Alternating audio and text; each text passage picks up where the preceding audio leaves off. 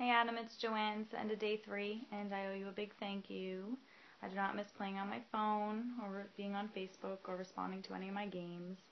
I did no Facebook, no text messaging, no games, or apps again today, and it turned out to be really well.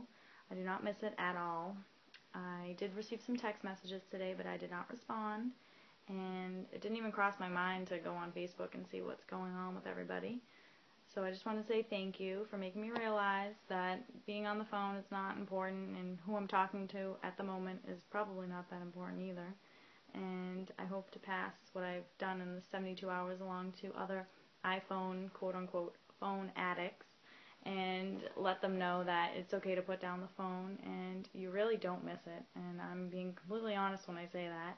I really like having a full battery all day, so when I do need it, it's there, and I don't have to plug it in as soon as I get in the house.